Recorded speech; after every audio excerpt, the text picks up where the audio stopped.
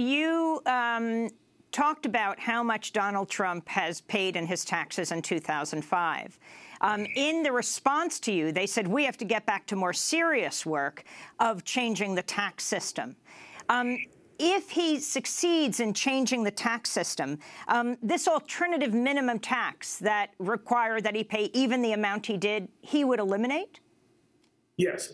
Donald Trump, in writing in his campaign documents, has said we're going to get rid of the alternative minimum tax. Well, of the $36.6 million in tax that he paid, more than $31 million was because of the alternative minimum tax. And the reason for that is that $103 million that was disallowed under the alternative minimum tax, it's allowed under the regular tax, disallowed under the alternative. Even with it being disallowed, Donald Trump, though, got a 20% discount on his taxes, and here's why.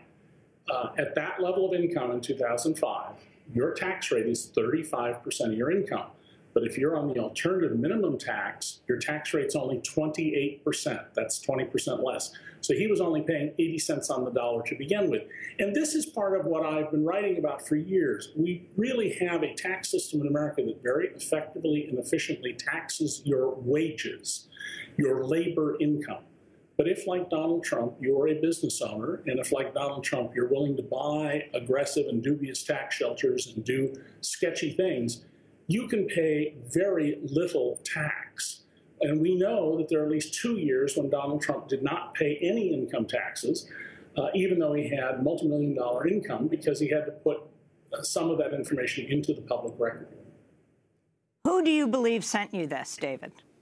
Well, it's possible that Donald sent it, although his attacks on me today, he tweeted about me today, so I clearly got under his skin, suggest not. When Donald has leaked something about himself, he usually doesn't have a complaint. He didn't complain about the really crude pornographic pictures of his wife when she was a porn model, or the partial tax returns of his that were released last year, so I suspect those came from him. Most likely, this was somebody who's familiar with my work, knows that I have written a great deal about this idea of negative income and the alternative minimum tax, and trusted that I would get the maximum possible value out of these 2 pages. And finally, if it were Donald Trump, why do you think he would do this? What even led you to think it might be?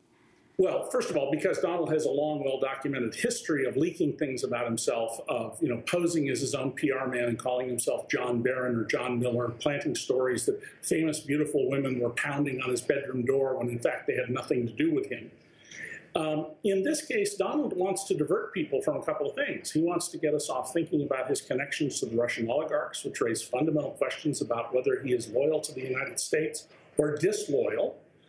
He wants to get people off what appears to be the fiasco with the Republican health care plan that he has put his name on without clearly understanding what it means and that it contradicts his promises, and other matters. And Donald is very big, Amy, on distraction. He's always trying to get journalists, who are not well known for sticking to something for a long time. They're generally not book writers, to distract them and get them to go write about something else or put on TV something else.